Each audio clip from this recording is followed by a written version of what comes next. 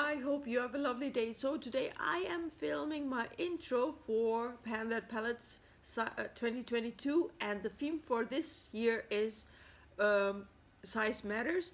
If you are interested in project planning, makeup, skincare related stuff, please consider subscribing. My name is Turna. Welcome to my beautyverse. So size matters, you know, you might have a guess what it's all about. Sometimes it matters, sometimes it doesn't matter, but in this case it matters because you have the choice to pick one of your big palettes, bulky palettes, or awkward palettes, or if they are, you know, if they match all three criterias, you just pick that palette and decide to pan it.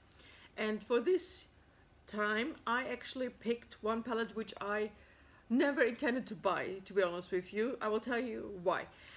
As you might know that you know, Beautylish, the makeup retailer, online retailer in the US, actually from I think they are located in San Francisco if I'm not mistaken. They run this event every year now, you know, lucky bags. So you can buy the lucky bag regular one, you know, but then you can choose your shade, let's say deep, fair, medium, or you have the lucky bag XL, which is only sold in the US, but you still can choose, you know, fair, deep, medium, deep.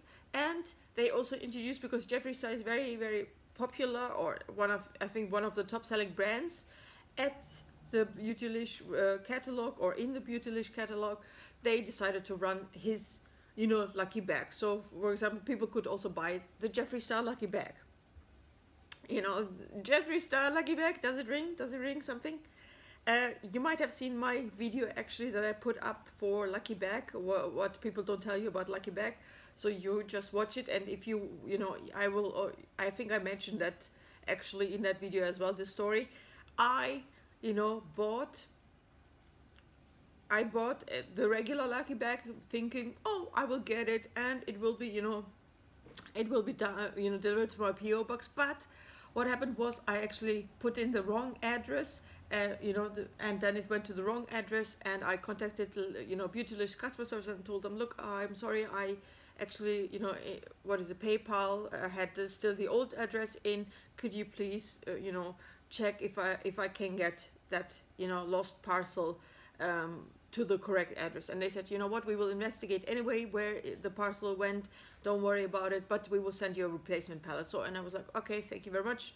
A very great customer service. So they sent it then, you know, they sent a replacement parcel and so on. And, you know, as you know, I actually asked Shipito, the locker company or the shipping forwarding company, to send me everything. And when I got my lucky bag, or the content of the lucky bag actually, I was surprised because I didn't expect this palette to be in it, you know, because I was thinking, okay, I will just get maybe Natasha Denona, I don't know. They had several times Natasha Denona, or I don't know, Surat Beauty, or any kind of palette, you know, Laura Mercier by Terry I had one time. So I thought it will be one of those palettes, but to my surprise I actually had then this palette in. Jeffree Star's Blue Blood palette. I mean, the idea itself is inventive, you know, to create this kind of casing or case for your eyeshadows is very inventive.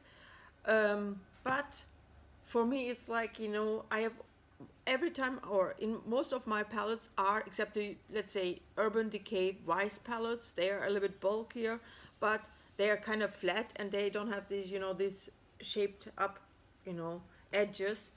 I don't know how to say it in English, but you know, they are not that, you know, shaped like this, and I can, you know, lay them on top of it if how I want to put them down, or I can, you know, just put them in a different way, but still they don't take up so much space. But this one takes up so much space, and it's not easy, you know, to put one palette on top of the other because, you know, it looks awkward. So anyway, so I decided to actually pan this palette for 2022. I will show you the inside. Maybe you have seen it already, but I try not to blend you with the mirror or show you the mirror. So it looks like this, a lot of neutral shades, blue shades, some green petrol shades, and some gray shades, you know. And I thought, I'm going to pan this, and I checked now on the back of it, of the case, it says 18 eyeshadows, and each of the pan size is 1.5 grams. and I will try to do that, you know, every month I will try to pan something. The thing is also for this project you do monthly updates, and no pressure of course, you know, if you do monthly updates, no pressure, but we will see how it will work out. So if you see me, you know, tipping the screen, it was because the battery was showing me 20% battery left. So anyway, this is a palette that I picked because it's really bulky and I want to get rid of it, and I don't have anything else which is awkwardly shaped. I think, you know, all of them are square, or, you know, yeah, most of them are square palettes. So but this one is the one who is up on the chopping block, you know, in that sense chopping block, but you know, it's up now to be used. So I'm going to use this one, and I hope you will enjoy actually this project with me.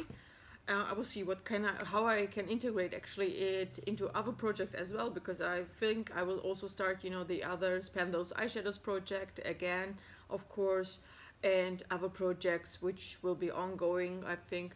So anyway, if you like this kind of content, please consider subscribing. I see you in the next video. Have a good day. Bye bye.